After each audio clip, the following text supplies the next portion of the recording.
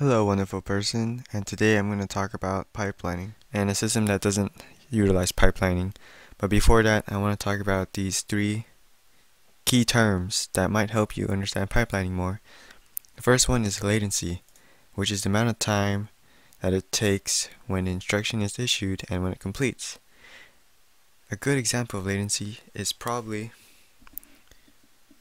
sending computer data to another computer. So let's say we have a computer right here, we send data to another computer.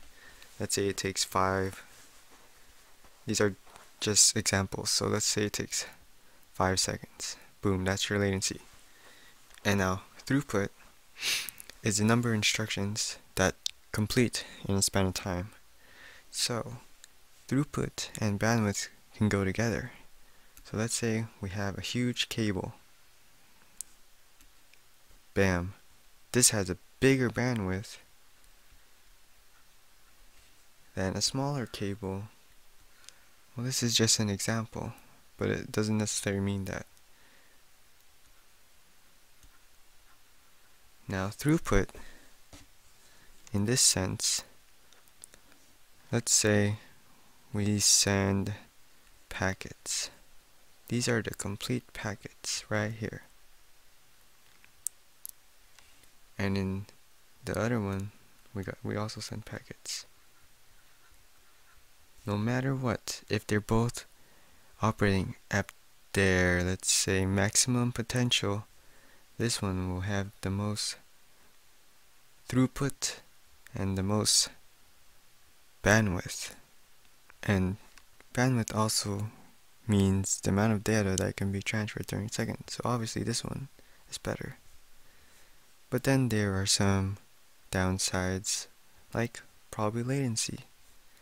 Although this one has a greater throughput and bandwidth, it might take longer time to send that data.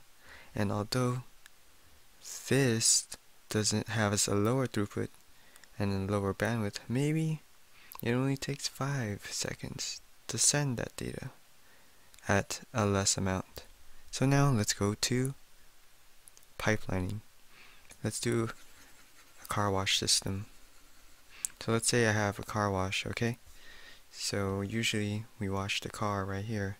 Wash my car, then I'm gonna dry my car, and then let's say I'm going to have someone vacuum my car. Now in this system, normally, oh okay, I probably spelled vacuum wrong. Whatever. So let's say we only have one car that goes through the system, one at a time. We're not utilizing pipelining.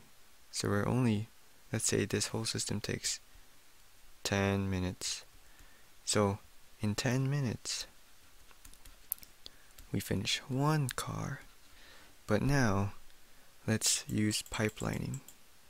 So while we have a car being washed, this is essentially what pipelining is. While one car is getting washed, we have another car being dried. And while one car is being dried, we have another car being vacuumed, whatever. So in this system, without pipelining, we only get one car done every 10 minutes. But in this system, we get 3 cars done every 10 minutes. And so, latency, throughput, and bandwidth have a major impact on a pipeline system because of what their characteristics are, especially in design, such as circuit design. Now I'm going to go to Xilinx and show you Verilog code of a pipeline design and a not pipeline design. Alright, so here's an example of code that does not utilize pipeline. As you can see, there are no registers or a clock cycle that will hand down data to a next instruction. So clearly, right here, once the inputs A and B are received, we are going to receive the product of A and B on the simulation. So let's move to the simulation. So as you can see in this simulation, once we get input A and B, we get the output. And if you can't really read the code on this video, just go in the description and click on the paste bin link or my website to view all of the source code. As you can see, after 10 nanoseconds, I input new values in the test bench.